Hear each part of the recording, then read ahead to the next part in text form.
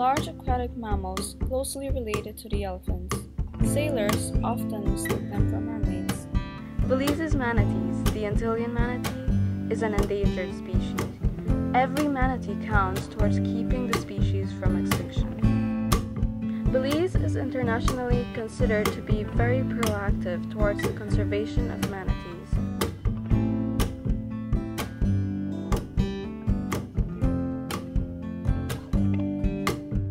Manatees are very important to Belize. There are many reasons. First, because of tourism, it brings income to the country.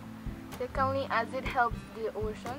The manatees and the ocean have a really mutual relationship, as the manatees benefit from the ocean and the ocean benefits from the manatees.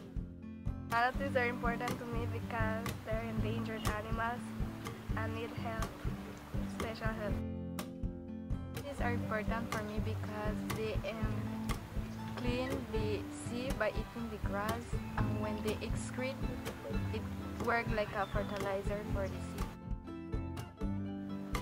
Coastal Bay is important for the manatees because it serves as their home. They obtain their food in the seabed. They eat seagrass.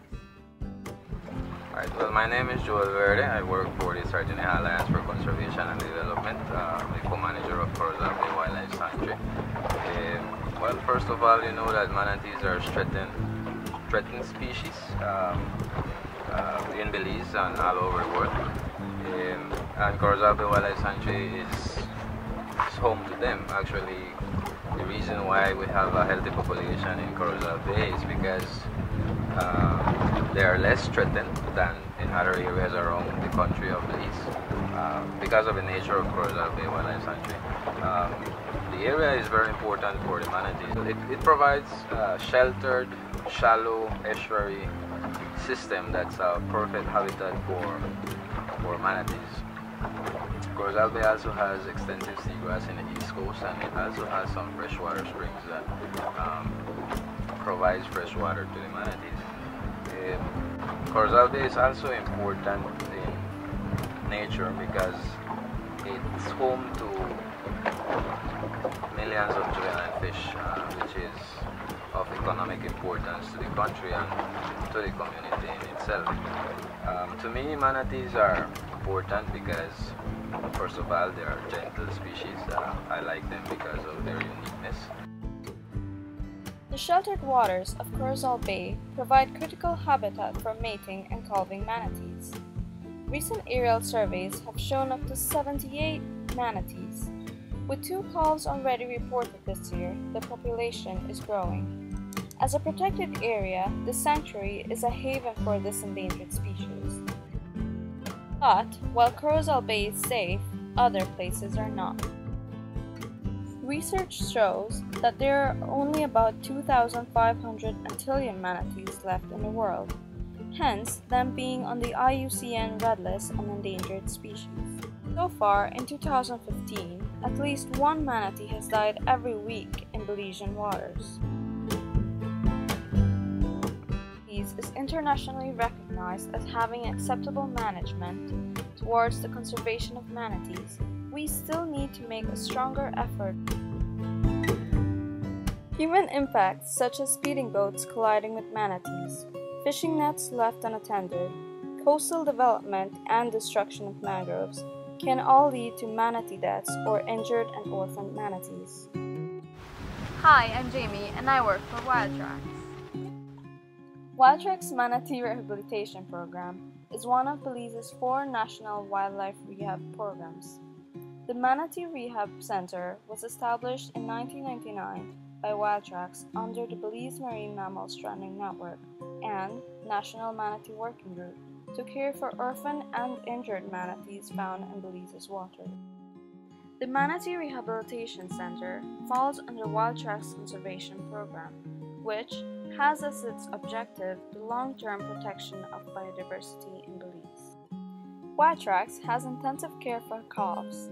At arrival, they go straight into the intensive care pool, where they are monitored throughout the night with the continuous surveillance of 2 volunteers. The second stage is the growth pool. Once they grow to the age where they start eating seagrass and to where they need more swimming space, then they're moved into the growth pool. Here, they are still bottle fed 5 times a day, but they begin to get their independence. The third stage is the lagoon enclosure. In this stage, the manatees start to learn about their natural environment and the skills needed to survive. The final stage is pre-release. The manatee starts to spend its days out in the lagoon, first with a carer, then on its own. Returning to the lagoon enclosure at night, carers are able to make sure it is finding enough seagrass on its own. After pre-release is release, the manatee is led into Corzal Bay, where it is monitored by a satellite tag for 6 months, after which it is considered wild. I think people in general, especially those who don't really care, they should probably pay more attention to these guys, because if we don't take care of them, they'll probably become like the starfish, whereby we cannot find them anymore. This is important to me because I want the future generations to enjoy the presence of these mammals just as they do today. The simple thought that Belize is classified as having the highest known density of Antillean manatees in the world makes me feel proud, because this means that we are on the right track. You see, manatees are more than just this big gray giant swimming around in the water.